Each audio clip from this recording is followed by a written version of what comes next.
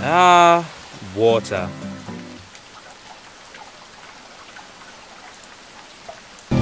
Hydroventure, or Fluidity, for any of you unfortunate enough to live anywhere aside from Australia or Europe, is a game that I can imagine would have had a very interesting pitch meeting. So, I know we're all here to try and work out what our first game should be, and I think I've had an idea. I was in the kitchen yesterday having a drink, when it occurred to me, water? Holy shit. That's the one! That's the one! So you probably know Curve Digital as the publisher for such fantastic indie games as Human Fall Flat, Ollie Ollie, Stick Bold, Manual Samuel, Serial Cleaners, Bomber Crew. Seriously, they've published a lot, including the recently released Lawn Mowing Simulator, so it's clearly only up from here. Before any of that though, Curve developed some games of their own, and at the very start of all of that was Hydroventure for the WiiWare eShop. So, WiiWare, when you think about it, is a bit of an odd breed. Spawned during a strange time between no digital downloads at all and downloadable everything except Toast. Someone get onto that, please. The Wii Shop Channel was designed for cheap, small-scale, download-exclusive titles. The most exciting part of the Wii's eShop was that it allowed for smaller dev studios to easily make and distribute games using the Wii's revolutionary hardware and features without having to worry about the production costs of discs and packaging and whatnot. In theory, this was a great idea. In practice, however, it's the reason we have Sexy Poker and Pearl Harbor Simulator. I raise! Amongst the shovelware and Pearl Harbor Simulator, which, my god, how? There were a handful of legitimately great titles available for purchase, however. World of Goo, Bit Trip, all of them, Strong Bad's Cool Game for Attractive People, Torry Bash, Tales of Monkey Island, And Yet It Moves, Cave Story, Max and the Magic Marker, Art of Balance. This one, which I don't quite understand, but I'm totally here for. If you've ever spent any amount of time on the Wii Shop Channel, then at least one of these names should ring a bell. Anyone familiar with legitimate emotional pain, however, will know that on the 30th of January 2019, the Wii Shop Channel closed for good, with all of its games being lost to time forever. Or not, I suppose, because as it would turn out, a lot of WiiWare titles, including all of the ones I mentioned before, were actually given life on other platforms and are still available to play in this day and age. Maybe not with the ideal control scheme, but playable nonetheless. There were, of course, plenty of other WiiWare exclusive titles, like Bomberman Blast, Space Invaders Get Even, Monsteca Corral, My Pokemon Ranch, Jet Rocket, Muscle March, or Pearl Harbor Simulator that never saw the light of day anywhere else, thank Christ, but basically all of those were just too generic or too basic to warrant any more than skimming across a 20-minute gameplay video. Amongst all of those games lost in the WiiWare ether, however, was Hydroventure, a completely unique, full-length game that I've never seen the likes of before, available for chump change on the Wii Shop Channel, and a game that I have very fond memories of. So please, allow me to gush like an open wound about one of the most interesting games I've ever played, and how much it sucks that you never will. Gush. Like water.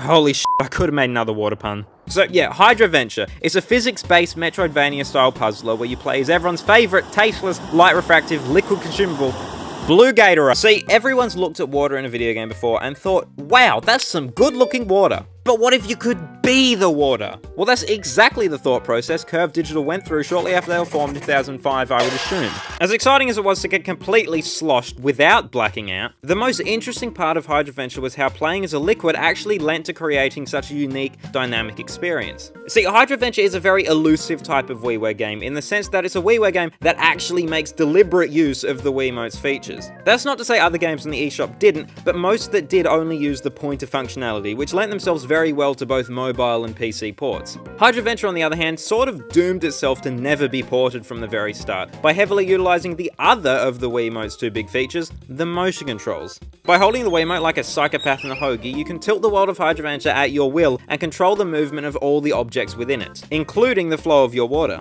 Basically, the easiest way for me to explain it is if you took LocoRoco and drowned it. In theory, motion controls mean that there don't need to be any complicated control UIs or long-winded tutorials. It's all super intuitive, and it's simple enough that anyone could figure it out without even needing to be told, regardless of skill level. In hindsight, it's a very Nintendo gimmick, which I suppose Nintendo themselves realized when Curve pitched it to them back at the 2008 GDC, agreeing to publish it almost instantly. 2 years later, on the 6th of December 2010, Hydroventure was finally released in North America for a mere 1,200 points. points, or 12 bucks for any of you human beings watching at home. And now it comes to actually playing the damn thing, and if I'm going to be totally honest, the title of this video is a little bit of a misnomer, because technically, if you wanted to play it, you could just emulate it. However, that is not the true Hydroventure way. Plus, I could only find North American ROMs under the Fluidity title, which doesn't technically matter, but I'm a picky f***, so get over it. So obviously the next step was to dig up my old Wii and find the game, to not be on my system anymore. After another short mental breakdown, I tried looking on the Wii Shop Channel to discover, and pro tip, that you can actually reinstall any WiiWare titles you previously bought on that console, even after the closure of the store. And after getting stuck in Chick Chick Boom for a bit, seriously, I forgot how much stupid fun that game is, I was finally ready to see if Hydroventure was really as good as I remembered.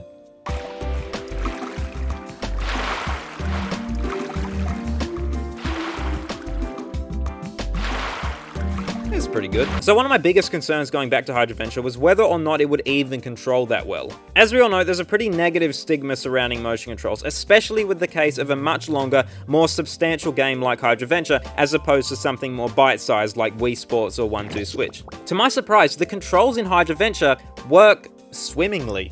It may all sound very stupid and gimmicky, but in practice it's astounding just how well it actually works. Admittedly, it does get a little tiring in long play sessions, and flicking the controller up to jump can get a little annoying, but in shorter bursts it works better than pretty much any other motion controlled game I've ever played. You can really tell that Hydroventure was built with the motion controls in mind. They weren't just slapped into place to cash in on the Wii's hardware. It was made with love, and it shows in just how refined the control scheme is. Having the ability to tilt the world as much or as little as you want at any given time allows for some really precise, methodical movements that you just couldn't get away with analog controls, as well as some really fun moments of panic where you're struggling with the Wiimote, flinging it back and forth to try and keep everything balanced. It's great. The water itself works really well too, and it controls exactly as you'd want it to, flowing seamlessly over the terrain, picking up other objects in its path. Even by today's standards, seeing the water in action is genuinely very impressive, and the physics system behind it really makes you feel like you're playing as water. It's the quintessential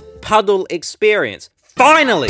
Games these days we focus on making wavy paper physics or whatever, when the real money's in water. Seriously, this is next gen. As a protagonist, a puddle of water may be incredibly powerful and pleasing to look at, but can also be very difficult to maintain control over. As you might expect, water separates quite easily, and if you aren't careful, you'll be losing a lot of it very quickly, which will lead to a very rapid game over. I know that one was a stress, just let me have it, please. In theory, this does mean you could split your water source and carry out 2 separate tasks with 2 separate puddles, which can be beneficial at times, but for the most part, you'll want to try and keep it together. As I mentioned earlier as well, you technically don't even control the water directly in Hydroventure, but the world around it. Whenever you tilt your controller, the water moves, sure, but so does everything else. This can sometimes be used to your advantage if you need to roll a gear from one place to another without being able to access it just yet, or manipulate some platforms or something, but more often than not, this only makes things more complex. Thankfully though, as you progress through the game, you'll unlock a variety of abilities to make puddle life a bit easier. The first of which being a very handy pool ability, which allows you to, well, pool your water for a short amount of time. This ability is especially crucial if you need to quickly regather any loose water without having to back it into a corner, and is probably the single greatest quality of life feature that makes Hydroventure so easy to enjoy. Less time chasing that water means more time for playing my goddamn game, is what I always say before collapsing of dehydration. On top of that, you'll also gain the ability to build and release pressure to blast away objects, and another create a more directed spray to reach higher places. If you've ever made it past the first grade, however, you'll know that water is a little bit more than just water. Alongside the trusty puddle, you'll also be able to use the various checkpoints around the map to also transform into a block of ice or a steam cloud, each with their own abilities too. Alongside water, which is able to carry objects and fit through small gaps, ice can build up a ton of momentum, weigh down switches, freeze to objects and break others, while the steam cloud can float wherever it wants, electrocute enemies, harness the power of wind, and even transport water to places it couldn't normally get to through the power of rain. Excuse me. Figuring out the capabilities and limitations of each state will be absolutely crucial, as the best puzzles are the ones which force you to use more than one. Speaking of the puzzles though, what about them? Well, you see, most puzzles tend to follow one of a few simple win conditions. The most common varieties involve transporting a gear to its mechanism to unlock a door, or returning a goldfish to its bowl. There's a few where you need to water some flowers, a couple involving the most resilient robots I've ever met, and there's even one where you have to put out a fire. At sea parks. All of these puzzles are simple enough to figure out, but still wholly gratifying whenever you do. Every time you go into a puzzle, it's usually simple enough to figure out what the solution is, which isn't necessarily a bad thing, as the real challenge typically comes from how you're going to get your water past the obstacles and over the terrain to where it needs to be. Some of my favourite puzzles, however, are the one-off ones that really weigh in on the weird. One really great one has you piling up inside a fire truck and saving an apartment full of people from horrible, painful, E-rated death. Another fantastic mission sees you helping a little man who bears a suspicious resemblance to Solid Snake to infiltrate and shut down a factory complex. Quick, run out! Every time you complete one of these puzzles, you'll receive one, just one, rainbow drop, which you'll need to banish the evil, inky influence from the book the game resides in. Because yes, there is a story. You wanna see it? Fine, here's your goddamn story.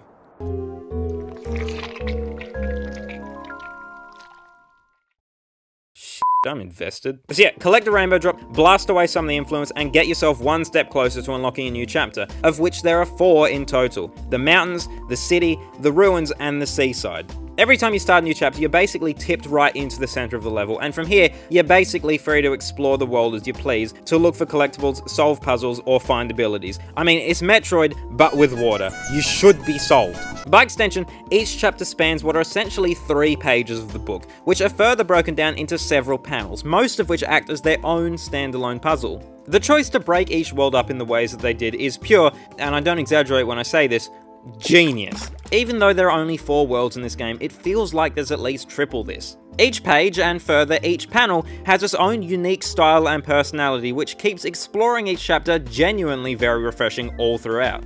Take the city for instance. Well, the middle page is all very city-centric, with things like houses, a basketball court, and construction sites. The moment you move over to the left page, you'll suddenly be right in the middle of a castle, with a factory on the panel even further to the left of that. Or, if you go through the right page, you'll end up in an underground bit with a bunch of flippy doors and a cable car in the panel above, with the terrible, disgusting pinball puzzle that I was never able to beat a bit further up. It certainly helps that my eyes very much enjoy looking at this game, because my god if it isn't charming. The original vision for Hydroventure's art style was to base it off those old airline safety cards, before transitioning to more of an education style, based off of science textbooks with text boxes and diagrams scattered throughout the world. Eventually, the educational aspect was dropped, and we were left with this fantastic amalgamation of the 2 ideas that's just so damn pleasing to look at. It's basic, yet charming, and let's be real, a very smart decision to boot. I think it goes without saying, but hyper-realistic, quality-intensive games were never really the Wii's forte, so the simple art style is one of the reasons Hydroventure is able to run at a silky smooth 60 FPS even with such a complex physics system in place. If my eyes were ears and hearing was looking, then I'd be a freak, but I'd also have to say that my ears enjoy looking at the music in this game, because it too is phenomenal. Throughout the world of original video game soundtracks, there's always a few tracks that naturally just sound nostalgic. For some, that might be the Wii Sports theme, or Sky Sanctuary's music from Sonic 3, maybe the credits theme from Super Mario 64, possibly even the OG Pokemon Evolution tune if you're particularly unsavory. But for me, it's every damn track in Hydroventure. The game's only got something like 12 tracks in it, but all of them are fantastic. The music in Hydroventure sounds like the kind of music you'd expect to hear in a game all about a puddle of water. It's all very floaty, very bubbly, very relaxing, not to mention extremely catchy. I guarantee if you spend any significant amount of time with this game, you're gonna need to get lobotomized if you want to ever enjoy any other piece of music again. That's how deeply it's gonna embed itself into your mind, especially that first chapter's middle page theme.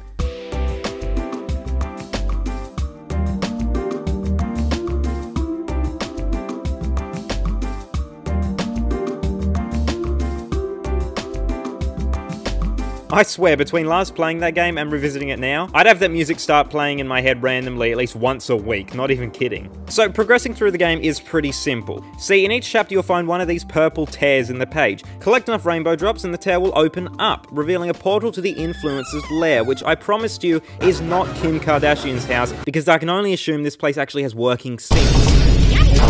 Instead, you'll be taken to a smaller open world area with the goal of eliminating all of the enemies to progress, using any of the abilities you've unlocked in the previous chapter. Once you've done that, the exit will open, you'll be entitled to one free rainbow drop, and the next chapter will unlock. Aside from the cloud-themed finale from the third chapter, which was such an atrocity I seriously considered boycotting water, all of these boss levels are relatively simple enough to complete, and at worst will require a little bit of forward thinking to work out the optimal route. It should be noted that there aren't actually any bosses in these boss levels, not even the final one, but I don't necessarily think that's a bad thing. Let's be real, for a game as slow and methodical as Hydroventure, I can't even begin to conceive how a boss fight would work in the first place without being a total slog or inordinately difficult. Gather the rainbow drops, complete 4 of these boss levels, and you're done.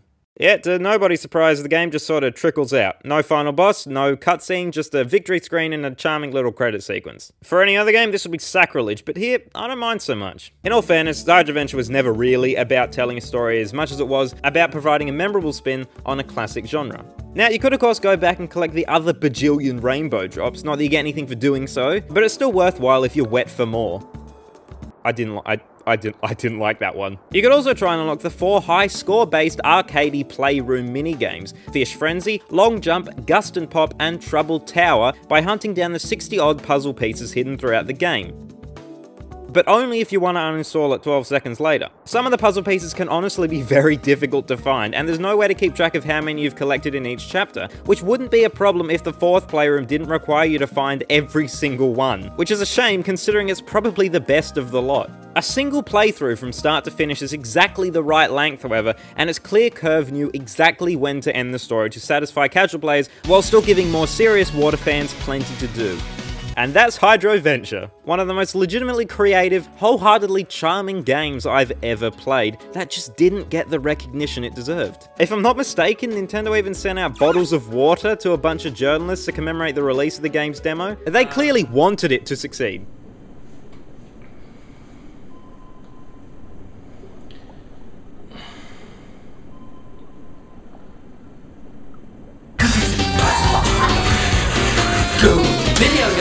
I mean, it's not much, but it's more than they do nowadays. Plus, what else were they going to do? Flood the IGN offices? This game took a solid 5 years to turn around, so the fact that this small team put in all that work only for their Nintendo-published game to release with little to no fanfare before disappearing down the drain may well be the saddest part of Hydroventure's story. Let's be real, if Nintendo wanted this game to really make a splash, then it would've. In this day and age, a Nintendo-published game like Good Job can easily succeed because downloadable titles are just that much more accepted, and generally speaking, just as well promoted as physical titles. In a time where physical releases saturated the market, however, I'm a little surprised that Nintendo didn't end up granting Hydroventure a retail release, especially when its control scheme basically doomed it to never leave the Wii. A downloadable console title of such quality was basically unheard of back in 2010, and to be fair, I didn't even 100% the damn thing, and I still got well over 12 hours out of it. Already more time than I've invested into most physical games I own. Hydroventure was simply just a classic case of right place, wrong time, and while it may have kickstarted one of the most prevalent modern-day video game publishers, I'd be lying if I said it wasn't at least a little bit sad that most people will never truly be able to experience where it all began. Despite being lost forever though, Hydroventure still sort of lives on in its 2012 sequel, Hydroventure Spin Cycle for the 3DS, which I remember playing the day it released, and it's alright. It goes for a bit of a Paper Mario sticker star approach here and splits the gameplay up into a series of linear levels rather than one big open world, and I mean, it works fine. Each level is able to tell its own little story, and there's way more content here than the original, but I'll always miss exploring that vast, breathing world of the first installment. The game also makes use of the improved 3DS gyro controls and even has a handful of levels that let you turn your system completely upside down. As cool as the idea is, it's just a little too finicky for my taste, especially in the proper actual boss fights which now exist, and just as I expected, aren't that great. While the original Hydroventure for the Wii will always be more relaxing, more charming, and generally more groundbreaking than its sequel, I'm not at all writing off Hydroventure Spin Cycle, and if you want to experience at least a little bit of the magic from one of the greatest hidden gems of all time, then I implore you to go check it out on the 3DS eShop before that closes down as well. As was the fate of Chibi Robo, Spin Cycle just didn't sell well enough to warrant another installment, leaving the series practically dead in the water. With Nintendo owning the Fluidity IP, it's unlikely we'll ever see another, as much as Curve may or may not want to, which especially hurts, as if there was ever a time for a new Fluidity game, it would be now. Just imagine high quality water graphics, the best motion controls we've ever seen, and HD rumble to simulate the water sloshing around. Oh, marvelous. You know you want it, Nintendo, come on, do it, do it, do it, do it, do it! Do it! Until that day, at least we got a trophy of the sequel's protagonist in Smash Bros. Ultimate, so that's better than nothing, I suppose. And yes, I know what you're wondering, and it was 11, give or take, including at least one I'm not so proud of. 27 if you count every time I said well, and 33 if you also count every time I say damn, which I think it does. After all, my pun game is watertight. 34.